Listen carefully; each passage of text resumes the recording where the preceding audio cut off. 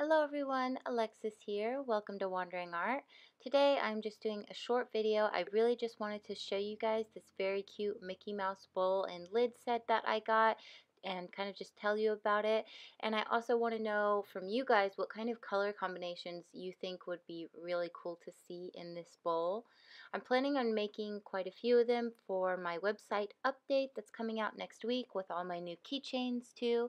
So let me know what colors you guys would like to see. Today's colors, I'm doing a deep violet acrylic ink, a satin white acrylic paint, gold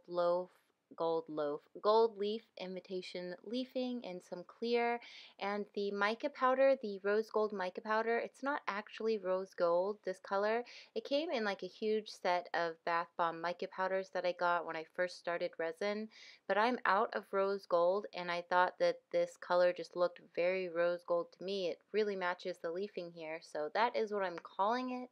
It is a rose gold mica powder. And then something that I really wanted to point out for the lid, if you're doing it, I almost had a disaster with the lid. Well, I still did, but this would have been worse. So the lid, when I poured into it, it just started getting like huge bubbles on the side, like right under the lip there.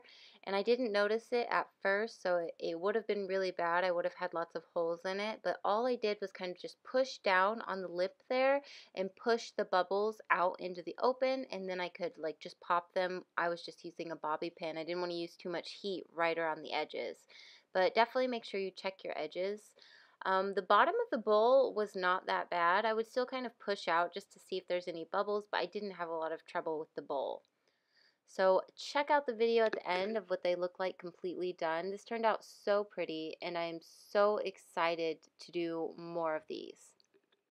So I got this bowl and lid mold from Bear Mountain Designs. If you guys have seen a lot of my coaster videos, then you know that I love my coaster set from them.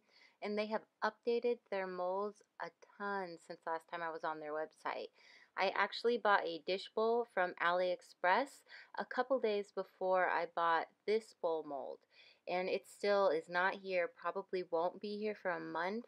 And I saw the exact same dish mold on their site. Plus, I got some very cute like earring molds. They have all kinds of cute molds.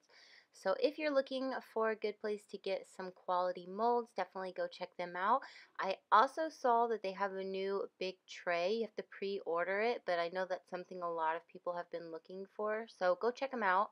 All of the materials I used will be listed in the description below, along with the website to Bear Mountain Designs.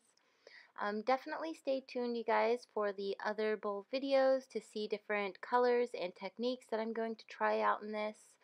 And for the website update video, I'm probably going to announce it in my keychain video. I have gotten a lot of new glitters from Laura's Art Corner on Facebook. There's some of the most beautiful glitters that I've bought, and I've made a lot of new keychains. I'm going to be making some bowls with them.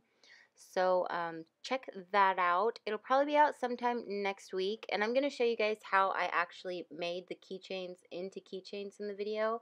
So if that's something you have been looking forward to or have been wanting to do, that'll definitely be out next week. Thank you guys so much. Oh, also, when you guys get to the video of the demolding of this, I'm going to show you guys a little spot on this lid that was messed up. And what that was from is this ink that I used. It wasn't completely mixed up. And I've used this ink a lot of times, and I've never had this happen.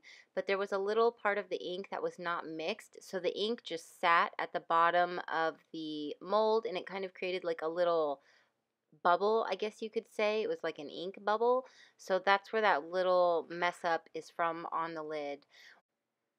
So let me know what you guys think of this pretty bowl and what kind of colors you'd like to see. And thank you guys so much. I will catch you guys all later. Bye!